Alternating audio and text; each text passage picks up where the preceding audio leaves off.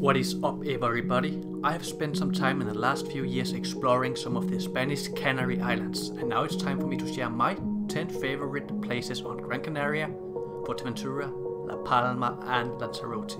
So still a few islands yet to be discovered. Please don't forget to like this video and subscribe to stay in touch for future videos. The Canary Islands are home to many great traditional villages and towns, so let's start out with a trip to one of my favorite islands, La Palma.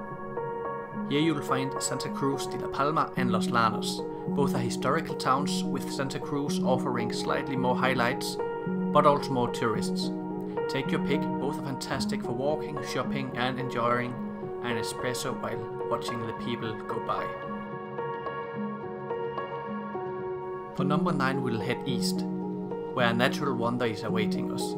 Coralejo sand dunes is the biggest dunes on the Canary Islands, almost rivaled by Maspalomas in Gran Canaria.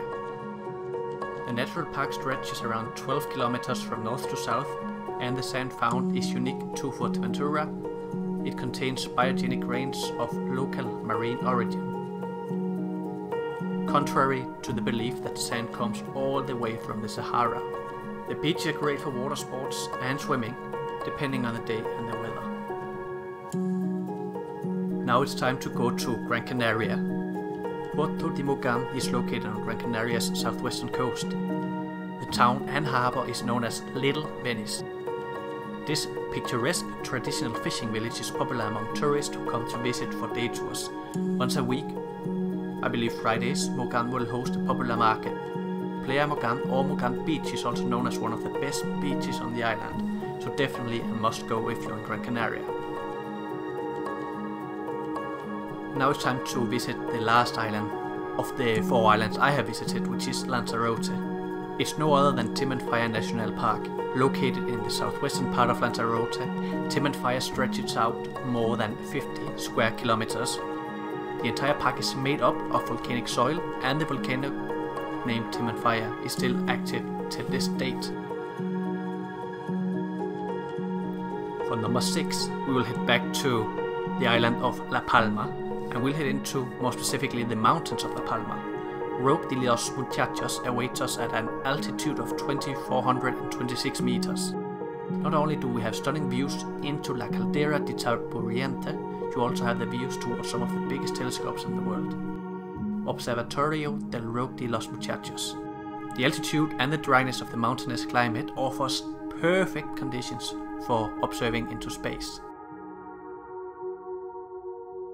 Now we are halfway through this list, and it's time to put on the hiking boots. We are going to Pico de las Nieves. Pico de las Nieves is the highest peak of Gran Canaria, standing 949 meters tall in the central part of the island of Gran Canaria. Hiking in the Pico de las Nieves area can be done from several starting areas. My hiking route was approximately 8 kilometers long and could take anywhere from 2 hours to 3.5 hours, depending on your speed. For number 4, a hui will take us back to Fuerteventura and the origins of the Canary Islands. A hui is a small fishing village, and it's hiding one of Canary Islands' best kept secrets, Cuevas de Ajuy. The information and foundation of Fuerteventura and these caves started around 70 million years ago. The International Geological Union acknowledges Ajuy as one of the 150 most interesting places in the world. Another volcanic mystery of the Canary Islands is Jameos del Agua, and probably my favorite place on Lanzarote. This is a place where mankind and nature intermix in colors of white, blue, green and black. The cave and lagoon is home to blind crabs that are incredibly small.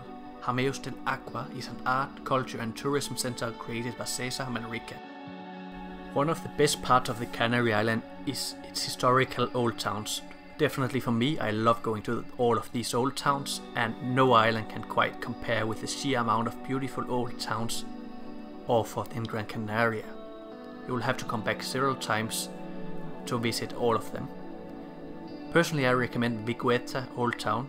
It's quite convenient, especially for day tripping, and you can quickly get to Las Canteras beach.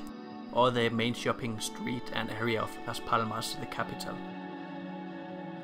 Other worthwhile places to visit are definitely Arucas, Vieques and Teruel. They all offer great historical architecture, towns, squares, cafes and churches. I especially fell in love with the San Juan Bautista Church, which is this intense, dramatic and beautiful church in central Arucas. Definitely a must-see place.